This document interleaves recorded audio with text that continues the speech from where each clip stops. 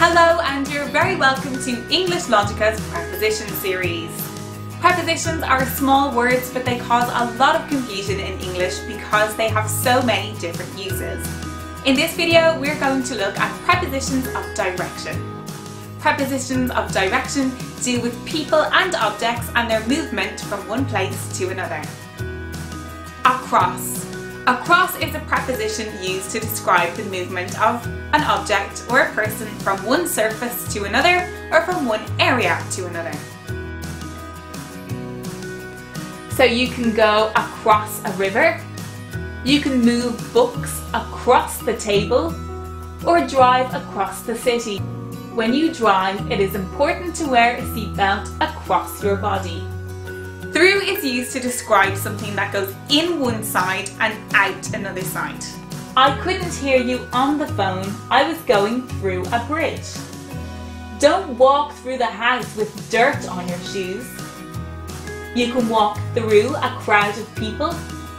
I got through the crowd to be at the front at the concert. Or we can use through to talk about getting past an obstacle. The parking is through the gate on your right. The rain was coming through a leak in the ceiling. Along and alongside. Along is used to describe a continuous movement. So I can run my hand along my arm. I drove along the canal yesterday. Along can be used when the movement is continuous with something else. So you can say, I walked along the wall. Or I walked along the river yesterday. I walked along the road toward the school. Around. When you want to say that something got past an obstacle or is located there, we use around. John is around the rock. Go around the garden to park the car. Onto and off.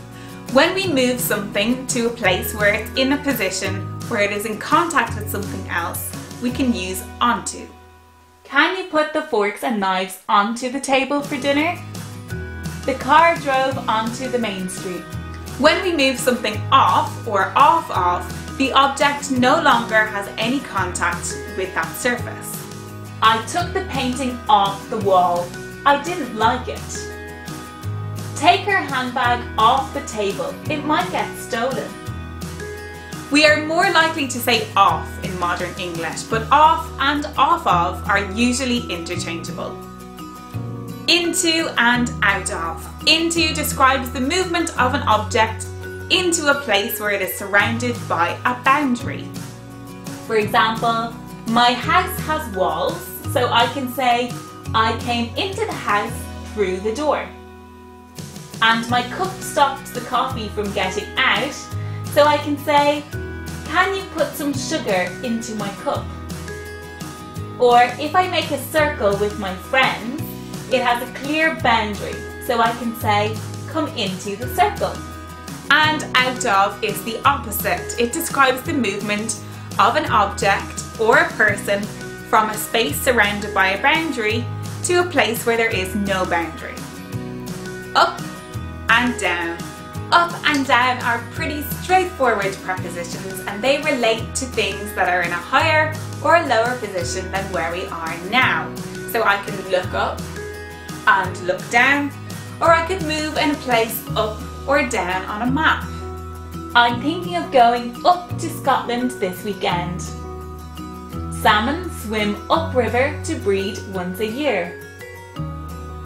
Or travel up to the next floor in a building, or a place on a chart or a table.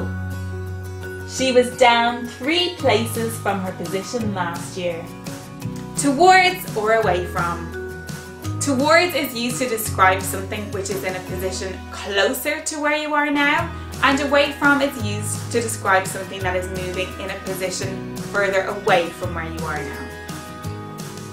If I am moving towards something, I am getting closer to it. The object is getting nearer and nearer. If I'm moving away from something, it's becoming further away. Before the accident, I could see the car coming towards me. I hate this city. I can't wait to get away from here. You should stay away from the ocean when the tide is changing. It's dangerous. These are some of the most used prepositions of direction. I hope this video has been helpful in explaining how to use them. Visit www.EnglishLogica.com for comics, write-ups and more on prepositions.